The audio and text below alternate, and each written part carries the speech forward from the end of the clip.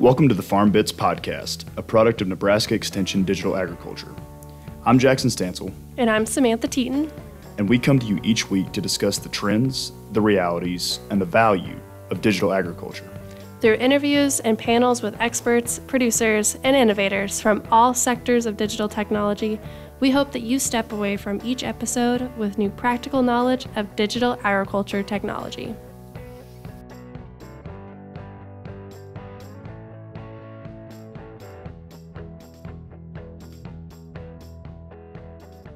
Welcome back to the FarmBits Podcast for the second episode in the Digitizing Farm Management series. Before we get started on today's content, we'd like to remind you that Nebraska Extension and the Nebraska On-Farm Research Network are offering several educational events for Nebraska producers during January and February. If you'd like more information about event opportunities, please reach out to your local extension educator or check out the website for the Nebraska On-Farm Research Network listed in the podcast description. So in this episode of the Digitizing Farm Management series, we welcome Tyler McGee to the FarmBits Podcast. Tyler is the CEO of Shepherd Farming, a digital farm labor management platform built to improve the ease and efficiency with which farms get work done. Tyler grew up working on his family's farm in Montana and first devised the concept for Shepherd during his graduate studies at Texas A&M University.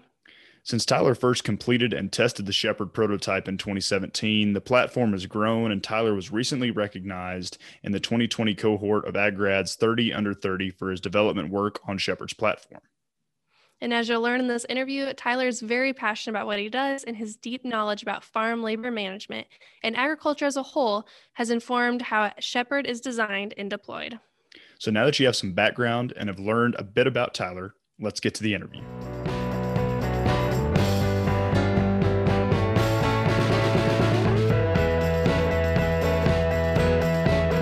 Do you want to start off by telling us a little bit about your background and how you came to start Shepherd Farming? Yeah, for sure. So my name is Tyler McGee. I'm the founder and CEO of Shepherd Farming. I got my background growing up working on a family farm in Northeast Montana, 2 miles south of the Canadian border. So, as rural and remote as it gets for some folks, for me, it was very interesting because that was my first, diving right on into agriculture, but it was also, especially as I was in high school and getting ready to leave for college, it gave it an awful lot of opportunity to think. And one of the things that I would do is I would look around just the nature of me and see, how do things work and how can they be better? I always joke that I can take just about anything apart with a Phillips head screwdriver and put it back together. But a better question is then, how can things be better? How can they be improved? And what I saw on our farm was it was run and managed by my grandfather, and everything went through him. And that meant a lot of our day was spent going back and forth to him. What needs to be done next? Where are things at? What are we working on? And when you're a kid, you don't notice that so much. But as you grow up, you realize there's an awful lot of time that's being eaten up doing this. So went to college, did undergrad at University of Montana. And I was jokingly I still have professors I talk to that I terrorized my professors for 4 years with questions about agriculture. I had a professor sit me down junior year and she's like, would you go do something with Apple or Amazon? Stop this. But I kept on. And this was, 2008 was when we really started getting kicked off. So iPhone and apps and mobile was really starting to come into its own. And I had a good friend of mine where he and I looked at it and said, there is so much potential here, but especially at ag. And here's this whole side that just isn't being looked at the way that it deserves. And so after writing my research thesis for undergrad, got picked up by Texas A&M. They took me down there for grad school, and I got my graduate degree at Texas A&M in agriculture, economics, and business. And about midway through that, Syngenta got word of what I was working on, and they told me I was moving out here to North Carolina. So had my mentor at Texas A&M. He said, I'm really disappointed that they're snatching you away from me, but at the same point, that's kind of what I did back when you were an undergrad, so I can't fault them too much.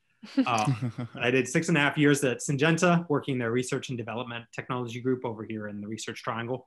And about 2 years ago, I was sitting down with my managers and I said, there's this concept that we were working on way back in undergrad. And at the time, it was all hypothetical, but I think there's something to it. I think there's something here. And they gave me this best, most possible answer that I could possibly get. And it was, whatever you do nights and weekends is your deal. So that was when I taught myself how to code. It was very, very rough, but I did. I wrote the very first version of the Shepherd app. and tested out with some family farmer friends up in Montana. And that's where we said, yeah, this has legs to it. There's value here. We're solving a real problem. And after that, we got accepted into Ag Launch based out of Memphis and started working with farmers on research trials at scale. And that was where we really, got things kicked off, really put gas on it. That's a really, really, really cool story. It's, I don't know. I can tell you've told it before. It's, well, I always really like to tell people there is not a single line of my code running on Shepherd anymore. We found coders that are much better than myself. Mine was a prototype, but That's one incredible. of the very first person we had working on the code, still very good friend of mine, and he once was looking through the code base and he said, who wrote this? And I told him, me, Beeman. He said, this is the least efficient script I'd ever seen in my life. And that takes some doing. And he said, why did you write it this way? And I said, because that's the only way I knew how. And I said, it worked. And he said, barely, but it did. And it was when we say a POC, proving the concept, it proved the concept and not much more. That's, I guess, it got you to where you are today. And I guess that's the important part, right? Got you kicked off. That's exactly it. Is we needed something to test it, very, very simple. The managers at Syngenta, when they saw what I was working on, one of them pointed out that for the total cost of what it took us to get things up and running was the catering budget of a project inside, a large corporation, which just blew my mind. I thought that was the most amazing thing. Absolutely. So I guess, for some of our listeners, I'm sure some of our listeners are very aware of like what the issues are with farm labor management. Sam and I are not necessarily farm labor management experts by any stretch of the imagination. So before we kind of dive in a little bit more to what exactly Shepherd does and what challenges it's trying to address, could you just give us kind of a brief overview of what the biggest challenges are on the modern farm and kind of what some of the trends are out there right now? Yeah, for sure. So there's a couple of them. That's a great question. So the first one is just not enough people to do the work. This is where you read stories about produce rotting in the field or, that they just cannot find people no matter what they're willing to pay. And that's a problem. That's a problem we see in a lot of rural economies, a lot of areas. The second problem is that you're able to find people, but you're not able to keep them informed about what they need to be working on. This is an efficiency problem. And especially when I was back at Syngenta, I picked up on this a lot because I'd work with a lot of farms and I'd see, I'd always go into the farm management office when we were testing things out. And I would see farms where they had walls covered in sticky notes. That was always a personal favorite of mine. I saw one farm that would print out paper work orders and stick them on the seats of tractors and equipment. And then people would I called it Oklahoma land rush, but like trying to find the piece of equipment that they wanted. And all of this sounds really funny, but the problem is it's eating into your time each day. Oh, yeah. You're sitting down and having a 60 or 90 minute meeting each morning. That's an hour and a half that you could be out working and getting stuff done. And so really what it boils down to is you either have, that you can't find enough people or the right people or people with the right skill sets, or that the people you have, it's not that it's any fault of them, but it's just that there's not this efficiency that's being gained. I tell people that, especially in ag, we see the equipment is practically self-driving now, right? We've got seeds that are bio and genetic engineered. We've got chemicals that are tailor-made to specific pests. Mm-hmm. And then we have labor, which really hasn't changed much in 5 decades. And that's one where we say, yeah, it's not that technology can't make this work better. It's just that we haven't done it yet. And that's what we're at with Shepherd, of applying technology to solve this problem and make it work just as well as the rest of the farm. Yeah, that's awesome. Really cool. And you've been all over the United States. You've worked in many different states. So can you tell us a little bit about how these labor management challenges are different in different parts, whether it's a small farm or a large farm, specialty farms and things like that? Yep. So a really good example, and one that I love pointing out, is with Ag Launch. We did trials on quite a few farms, but we did trials on one farm that was a 20,000 acre farm spread across 3 different states. They grow cotton and they grow soy. I mean, these people run their operation like a business, and that's pretty common. They have spreadsheets, they have data, everything is done with phones and text messages and calls and meetings, but this place runs like a business. It's a very impressive operation. And another trial we did was with a produce operation in mid Tennessee, where they have less than an acre in size, but everything they do is under hoop houses. So they're, constantly churning out the most beautiful produce you'd ever see. It's gorgeous, the colors. And it's all very manual intensive, right? Because you've got to be planting it, you've got to be weeding it, you've got to be picking it and packing it. And that was what we really wanted to find out was, does something like Shepherd, if we make it flexible enough, meet the needs of a farm that's 20,000 acres of cotton and soy, but also work at a scale where if you have produce operations that are in a greenhouse environment, they're getting benefit out of it too, that it's the same type of improvement for them. And what we found is, yes, it does. And that's what I love about ag, is that there's such a variety and everyone's got a different way of doing things. And it's like one big experiment to see how can we make things better? How can we improve? And at the end of the season, it all comes down to the yield. That's how we measure success. And that's what I love, is, always testing new things out and finding ways to get just a little bit more. Yeah. So it sounds like that ag launch program was a really good opportunity to get this kind of out on real farms and see a lot of different scenarios. Would you mind telling us a little bit more about exactly how you set up those trials and how that collaborative process with those growers worked to kind of influence how you've designed Shepherd? Yep, absolutely. So that actually comes back to what I was working on in my professional career, which has always been on the research side. So when it came to setting up trials, this is something that I'm quite familiar with. What we did is we would sit down with the growers, we'd fill them in on what we're working on, put it in their hands, say, this is how it works. Are you interested? And that was the ag launch process, really goes into a lot of depth with their farmer network on that of, what are you interested in? What do you want to be running trials on? And then when we had a team of farmers who said, yep, raise their hands, said, we're all in on this, we want to try this out, we'd start out by, in the beginning of the season, understanding what are your challenges, how do you work, what's your setup like? Then we'd get them trained, put it in their hand, get it installed on their devices, run through some training with their workers, and then do check-ins, especially in 2019. 2020 is obviously a little bit more challenging because travel was quite complicated. But in 2019, especially, we were out in the field every 2 weeks, meeting with farmers, following up, how are things going? Where are you getting stuck? And one farmer in particular, Scott Fullen, said, we would push out a new version every 2 weeks based on the feedback from them.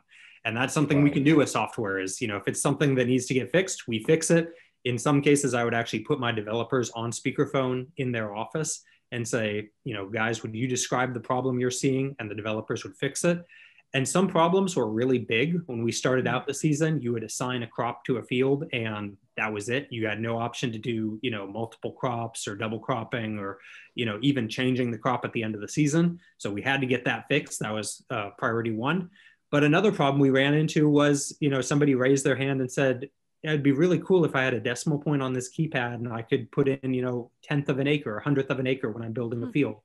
And they said, how hard is that going to be? And I said, it's going to take me about 15 minutes and you're going to watch. And I called the developer up. I said, switch the keyboard type to the one with the decimal key on it. And we pushed that out. So all through our research trials, it's constant iteration and it's based on feedback. So we're always talking with farmers of, what do you like? What is problematic? What are you confused about? What should be really obvious and isn't? We've even gone to the point of recording farmers, getting their account set up so we can go back through frame by frame and see, is this as clear as it needs to be, or do we need to be more clear about the instructions for how to get something set up? We typically tell people it takes about 30 minutes to an hour to get, everybody up and running and going. And that's been the benefit of doing a lot of testing, a lot of trials to get that. Yeah. One thing I just want to follow up on, you kind of brought up this whole thing of, being able to change crops later in the year and having this whole year to year, difference between crops. I'm back home in Alabama right now and driving around, my house, there are still cotton fields here that are not harvested right now. Yep. And they're going to get harvested obviously in 2021, but they were planted in 2020. How challenging is that on the software side to deal with? Is that kind of a structural thing on the software side that has to be dealt with, or is it something you can fix, kind of once you get down development a little ways? So it's always something that we can fix. This is one thing that I love about software is that, no matter what it is, we can go in, we can check for bugs and we can fix it on the fly. It's something that, way back in Syngenta, we had a project where it was a physical sensor in the field and it got struck by lightning, one of our test units. And they came to me with this smoldering thing and they said, what could we have done about that? And I was an architect at the time, so I just did a shrug and I said, acts of God are a little bit out of my jurisdiction here. But with software, we can go through, and one of the things that we do is we have tracking on the app for bugs. Anytime there's a crash, anytime there's a problem, whether or not the farmer reports it, we get a log back that says, hey, this was a problem, it was a crash, it was unexpected, and here's what triggered it. And I always tell farmers, any information you can provide, whether it's feedback or a crash that happened, always provide it back. but know that we're also keeping really close watch. So if you don't know how to describe, what happened, or if you're not a very technical person, that's okay too, because we're doing a lot of watching and we're looking out for the types of problems and solving them proactively. Awesome. That is awesome. Just a question, just from a startup perspective, like, do you think that these challenges in troubleshooting, is that like really rapid in the beginning and like slows down, or is that something you have to strive for, year after year to continue to make these changes? Ideally, it's something that should never go away. It's something that you build into your team. We have a really, really good team of people who it's all about iterative development, where we say, this is our milestone, this is what we're working on building, and these are the iterations it's going to take to get there. And then we just turn release after release after release out internally until we really like it. And then we release it out to the general public. So I always have a version that's a couple versions ahead of what the general public has running on my phone. And even if it's something just like watering a garden in the backyard, I use Shepherd on that too, just to constantly be testing it. And there have been times where I was like, that doesn't look quite right. And I'll take a screenshot and send it back to the team. And they're like, man, it is 11 o'clock at night. So deal with it tomorrow. But I found this weird looking thing. So constant iterative development. Absolutely. That's awesome. So we've talked a lot about development, and I think there's one more thing that I want to get to before we get to what exactly, Shepherd farming does for people. Yeah. And that is, what is kind of the biggest challenge that you've faced when getting this platform out there? I think we've talked about a few of the different challenges you've had, but one question that comes to mind for me is rural connectivity. That's a really big issue out there. I'm wondering how a wireless platform like this that relies on, I assume, an internet connection is able to deal with this connectivity issue. Yeah, so rural connectivity is an excellent issue because it's one that we know is getting better, but slowly. And so what we do with that is we always have this optimistic view of the future that eventually this problem will go away, whether it's satellites or 5G or something, this will get better, but it's going to be an iterative process. So what we do in the meantime is what we call aggressive caching, where the way the platform is written, the way that it runs right now is if you have an internet connection, you're rock solid. Every change you make, every task you send out, or everything you complete is going to be live. It's going to go back to whoever sent it to you or the master record instantly. It's going to be fine. When you have bad or poor connectivity, what happens is the platform is always checking, if your number of bars drops below a certain point. And if it becomes a problem, it'll start just saving everything locally. It doesn't tell you this. It doesn't say, pop up some warning that, hey, things are getting kind of rough over here. It just quietly handles it itself. And as soon as you get good connectivity again, it pushes all those changes at once. Nice. If you get on the plane, you can keep making tasks, you can keep marking things as done. When you land and turn your antenna back on your phone, all of those things are going to get pushed up and it'll handle it just like normal. So for the end user perspective, they don't notice any difference. We handle that on our side and make sure that it's completely smooth. Great. That is good to hear. Yep. Yeah, that's one where rural connectivity is such an important issue, and especially, making sure people in government are aware of it, that is a blocker for agriculture. And it's not just us, it's everybody. And like I said, it's getting better, but it's got a ways to go for sure. Yeah, that's something that we're actually planning to get into with our next series here on the FarmBits podcast, because it's something we run into with trying to get data shared between, our people who are out in the field and people who are back on campus. And I'm sure, everybody else who's got any internet problems at all, it's something they deal with. So. And that's one of the nice perks about how our platform works, is because it's running on your phone. At some point in the day, you're going to be back through town, or you're going to be driving along a place that has good coverage. It's not the same with a sensor that's in a static position. And if it doesn't have good coverage, it just doesn't have good coverage. Right. And so we bank on that, where, people actually have quite a bit of time each day where they have good coverage. So regardless, it'll work just fine for them. That is true. That's good. That's a good way to think about it, I think. Mm-hmm. So now someone is not familiar with Shepherd, and if we can go into the features a little bit, can you tell us how is Shepherd Farming addressing the labor management issues? So all these things we've talked about. So the way Shepherd works, Shepherd is a labor management platform. And what that means is it's giving tools to the farm management side to be able to tell their workers tasks. We send them work orders. This is what you need to be working on. It gives workers a way to know what they need to be doing and what they're responsible for, and all the information in one spot. We call them task cards. And for the farm as a whole, it makes it really clear where they are through the season. It catches anything that's getting behind. It makes it really apparent. One of our farms, the 20,000 acre farm actually, was the one that brought it up. He said, his measure of success is if he could feel like he was standing in the middle of that field that was in a different state and know exactly where they were at without having to make phone calls, 2 or 3 times a day to where are you at? What are you working on? Where are things getting stuck? So that's what we built with Shepherd, is a labor management platform geared at agriculture. When we started, that was the primary objective. And then we started realizing that there were a whole lot of really cool things we could do with this now that we've got this rock solid foundation in. And one of my favorite ones is what we call weather intelligence, where and this is on Shepherd right now, this is completely active.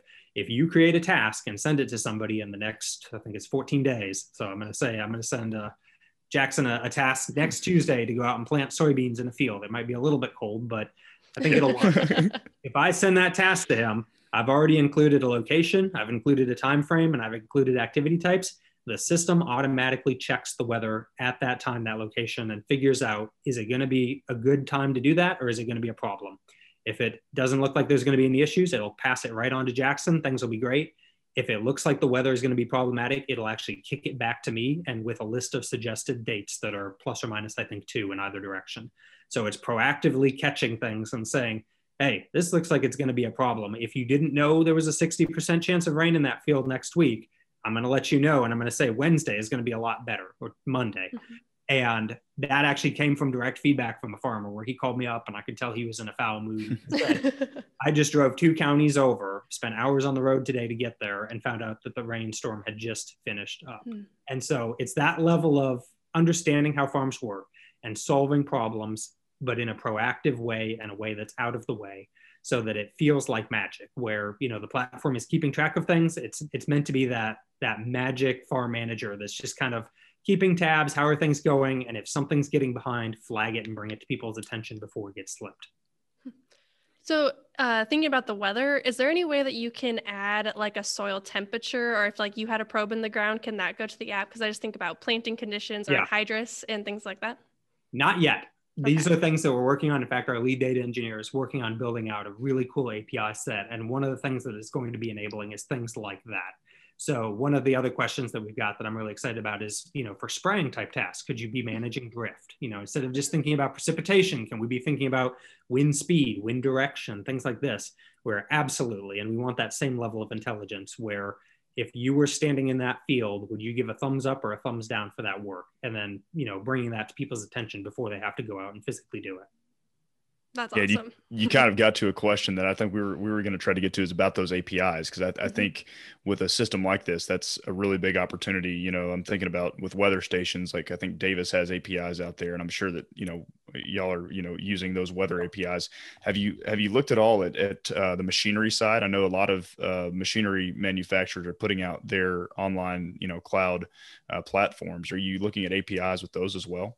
We are. And that's something that we, from the get-go, said, especially as machinery becomes more and more automated, we know that I don't see a day in probably any of our lifetimes where farms are entirely automated. There will always be a human presence to some degree or another, but you're going to have more automation. And so what we've built into the design and the data model from the get-go was the ability to interact with those machinery APIs. And if you have a piece of equipment that's getting more and more autonomous, then if you send a task to that, it should be able to react to that and it should be able to complete that. So we've always said, Shepherd, for something that's so driven on being able to send stuff to the workers, doesn't actually care if there's a worker there or not. What it cares is that the work got done. Yeah, and that's really important, I think, because you're seeing companies like Sabanto and Dot and everything that are coming along with all this, and I think that, like you said, automation is coming, and I like the flexibility of the platform in terms of being able to do both workers and automation at the same time. Yep. And that's still a ways out. I don't want anyone getting, terrified that the driverless tractor horde is coming. It's in the future, and it's something that you need to be thinking about. That's something that as we're designing things, we keep in our mind, is knowing that the landscape in agriculture is always shifting, and you've got to be thinking ahead about that. So building on this, like working with other APIs or other companies, how much like setup is involved for setting up fields or setting up parameters, operation parameters? And is some of that coming from things like Deer Operations Center or Climate Field View? Is there any interaction there? So right now it's strictly on Shepherd. You go in and map out your field just like any others. It's one of the things that we're looking into is being able to pull in data from folks like Climate and Field View and John Deere, that's definitely critical because people don't like having to remap fields if they don't have to, obviously. Yep. But the other exciting thing about is not only being able to pull data in, but also with APIs being able to push data out. And one of the things that we've been talking with people is, folks like Granular, where we operate sort of as a farm management system. It's geared more at the worker and the labor side and the actual farm management and less about the financial and the bookkeeping aspect. But if you have something like Granular in place, we don't see ourselves as trying to replace that at all. And the state that we want to get to is instead being able to send that data across and say, if you want to use someone like Granular for financial and bookkeeping, that's fine. And if you want to use Shepherd for the actual day-to-day management and operations, that's fine too. It comes down to the APIs being put in place and making sure those bridges are in the right places at the right time. And that kind of brings me to another question I've had. In our conversations with growers, we've heard a few times that they want to be able to have kind of the note taking aspect that has all of the manual data capture with it alongside some of this digital data that we have that's coming out of yield monitors, or it's as applied. Yep. Do you think there's any opportunity to kind of bridge anything that's captured within Shepherd with that as applied data or the yield data? There is. So we already capture some of that as applied data. That's part of a task. And it's more on, telling the people, for example, if you were fertilizing, I want this fertilizer content applied to this piece of land. So that it's more as applied, but anticipatory rather than recording side. Mm-hmm. I always tell the story of, on my family farm, everything was stored in my grandfather's head. And it was kind of remarkable at times that he could tell you, there's 37 cows out in that west pasture, and somebody go out there on a four-wheeler and check and make sure they're all there.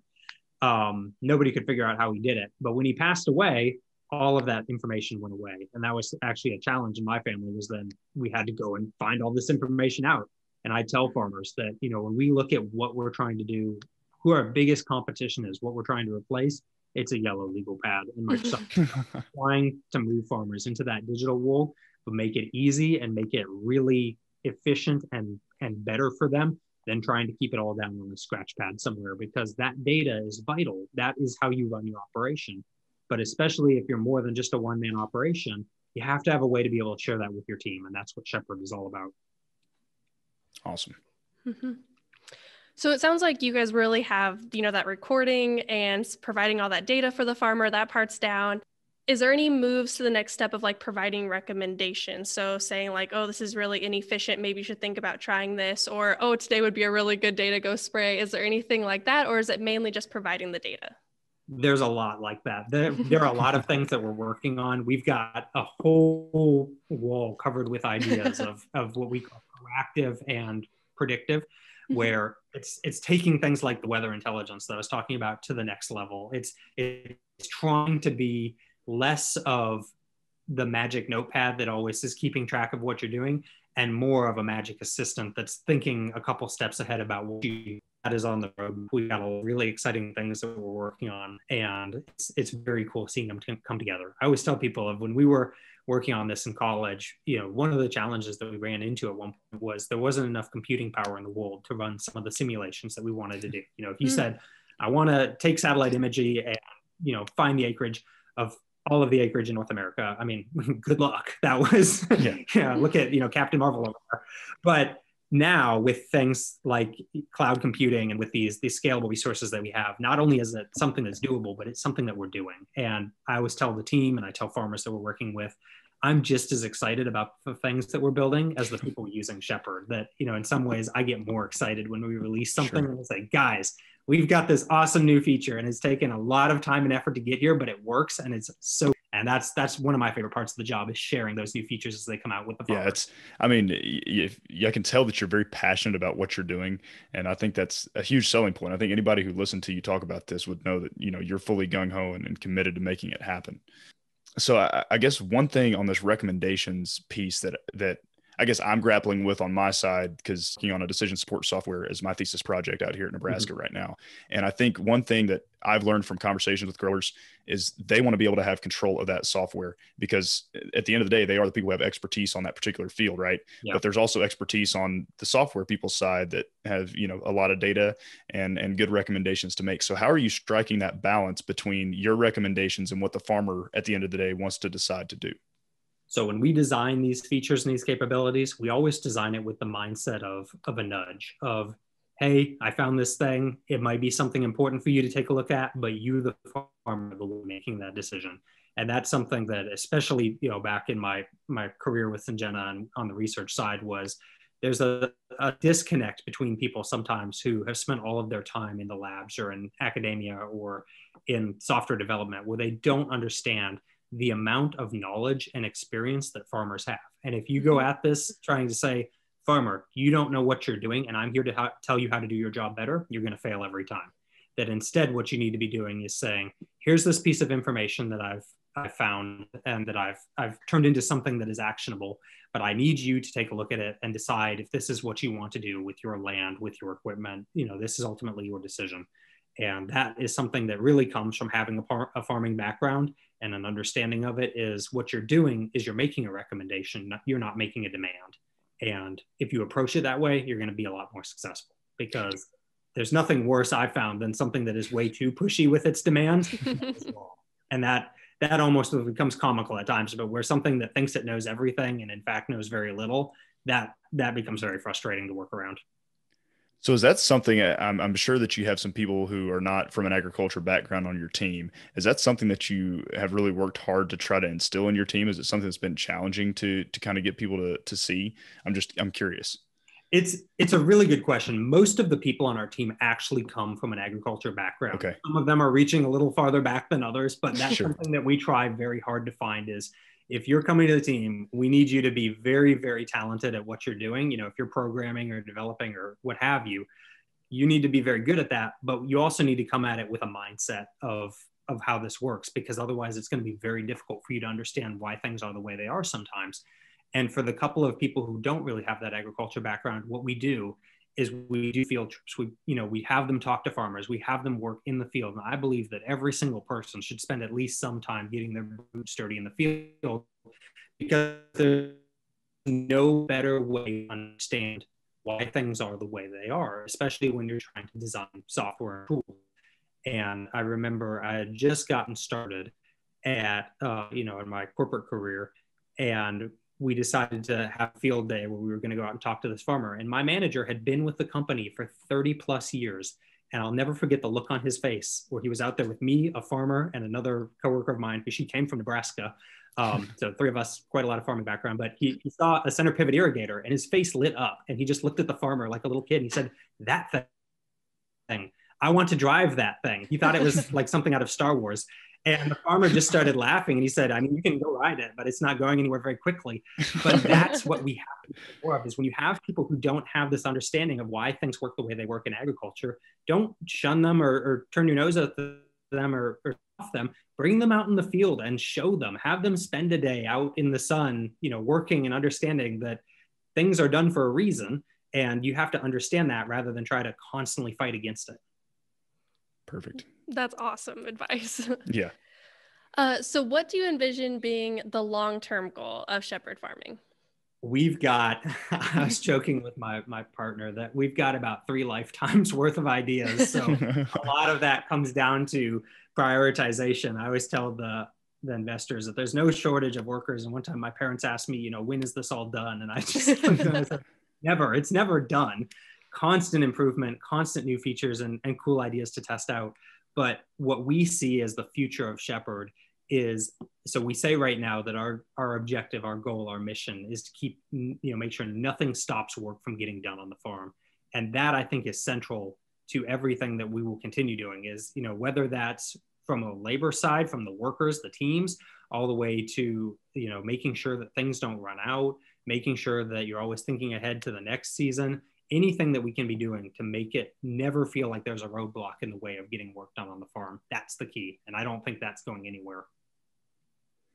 That's amazing. And I think it just seems like it's a relentless pursuit of exactly, accomplishing what that goal is, which I really like to hear. And I guess, listening to you say that, I'm wondering, where does the Shepherd name come from? Like, does it have some tie to all of these ideas that you're talking about? Or is it, just like the picture in the left-hand corner of your screen there, is it just a dog that everybody loved? It's such a good question. My partner and I have a German Shepherd, an all black German Shepherd. That's the name. I wish there was some grand story or that it spelled something out or something. We have an all black German Shepherd named Sterling. And we also have a Siberian Husky. And that's the dichotomy of the Husky is always looking for a way to get out of work. It's always looking for one more, stunt or trick to pull. And the German Shepherd is always planning ahead. It's always thinking, but it's always staying out of your way. And the best example I can give is when we go on walks or hikes with the two dogs. The Husky is held on a 4 or 5 foot long chain leash. He's not going anywhere because he would get lost and have no way of finding his way back if he ever did find freedom.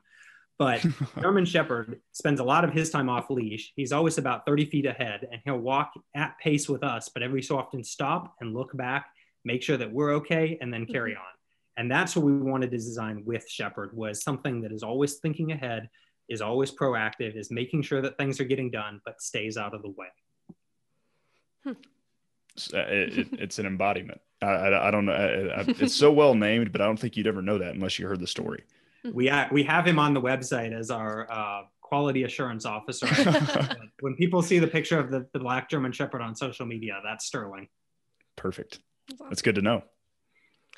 So if someone is as captivated of this as we have been listening to you, where would you recommend that they go to learn more about shepherd farming? And is there a specific farmer out there that you think really benefits from this technology that you would encourage to go check this out right now? Absolutely. So we keep things pretty simple. If you want more information, go to shepherdfarming.com. You can also find us on Twitter and Instagram at Shepherd Farming. The types of farmers that we're really working best with right now is larger row crop operations that, where labor optimization and efficiency is key, where it's at the end of the day, got to get stuff done, got to keep the team working, especially if the team is spread out over any distance, keeping the team together and making it feel like you're all in the same room, even when you can't be, and making sure that things are getting done in a timely fashion, that they're getting done right. We're working right now on adding produce module and an animal ag module. So that's going to be coming shortly. Wow. And one thing that we've talked with quite a bit with farmers is I come from a family farm. Right now, the platform really, really sings on larger farms, but we're working on building out business and product models that work really well for family farms too. So fear not, we're coming back for you. Nobody's been forgotten. So we've designed it with a business model that's designed to be very fair and very simple. And what we've done is we've said it's not a per acre pricing model. It's not a per user model. It's one flat fee, one license per farm. And we've done that to make it a no-brainer for farms that want to be using Shepherd. It makes farms work more efficiently, faster, better, and get more done out of every day. And that's what we've designed it to be. And the pricing works that way too. Awesome. So if you have one piece of advice besides, go pick up Shepherd and try it for yourself for those farmers who might be listening out there, what is that piece of advice that maybe is farm labor management focused that you'd like to provide to those listeners?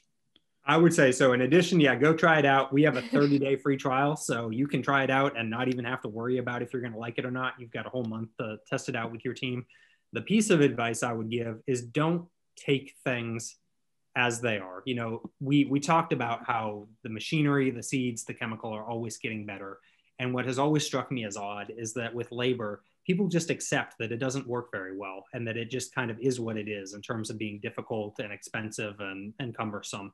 It doesn't have to be that way. What it takes is people saying, this can be better and it needs to be better, and we have ways of making it better. And that's what we've done with Shepherd and all through agriculture. There are other examples out there too, I'm sure, of if something seems difficult or cumbersome, it doesn't necessarily have to be that way. What it needs is for somebody to take a critical eye to it and say, how does this need to be better? What is causing this to be as difficult as it is? Yep. So if someone has that idea of something that should be improved, what's your advice for somebody who's looking to start up a business or start up an idea? That's an excellent question. I would say the model we've used has worked out very well for us, and we stumbled into it. There was no pre-planning. It was, if you see something that you think could be better, try to fix it yourself. Put a little effort into it, but not a ton of money. Just see if you can, make something together out of rubber bands and paper clips that goes a ways to solving the problem, that proves that there's something there. And if there is, then reach out. There are a lot of these ag and ag tech accelerator programs out there. Ag Launch is one, Plug and Play is another one that we've been involved with, that are really good about saying, all right, you have an idea here, you have a concept, and there's some merit to it. let's take that the next step forward. Let's build it out, put a little scale behind it, and then put it in the hands of some users and get feedback on it. And people ask, how did we get started with an accelerator? It was literally from listening to another ag tech podcast, much like your own, where another startup was talking, and I was, on my commute into work. And I remember having the thought of, this guy seems, one, to know what he's talking about and to have a good head on his shoulders, and two, to be a couple steps ahead of where we are. And I reached out to him, I believe it was on LinkedIn, and asked him, how did you get where you are? And so I guess that would be the other piece of advice that I'd give is talk to people that are a couple steps ahead of you and see how they got there and use that as a reference for how you want to move forward. And it doesn't mean you have to follow them exactly, but it gives you a pattern to work off of. I think that's great advice. And I hope that we have somebody out there listening who's going to pick it up and run with it. Because I think it's great. I don't know. I'm thinking about taking it myself. Well, go get your thesis done first. Exactly. I want to say, also imagine having the communication skills and the passion that you have helps as well to be able to explain your ideas and get people excited. I would say it's definitely helpful too. That's another great thing to bring up, is something that I learned a long time ago, is any kind of public speaking, anything you can do like that. I know everyone hates it. I hate it myself, but the more you do it, the better you get at it and the less it gets to you. And that's something that you just have to practice through. Nobody is born a good communicator. You have to just work on it. And so for people out there that think, I've got this great idea, I just wish I was better at communicating it. The challenge is getting the idea and being able to solve it. The challenge is not communicating. That's just something that comes with practice and with doing it.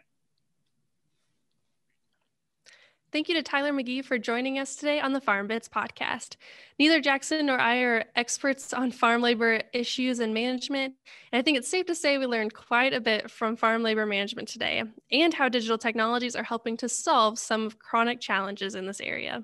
Yeah, Shepherd is doing some really, really cool things. And I think my favorite part of this interview was Tyler's discussion of exactly how Shepherd was developed through collaboration with real farmers on real farms, doing real work. Many of their features were designed based on requests from the farmers that they were working with like the Ag Launch Accelerator, for example. And Tyler emphasized that being in the field and meeting with farmers throughout the development process was critical to how they've developed the platform. And so I think the deep knowledge that they've developed through that process will prove to be really valuable for Shepherd moving forward in the long term.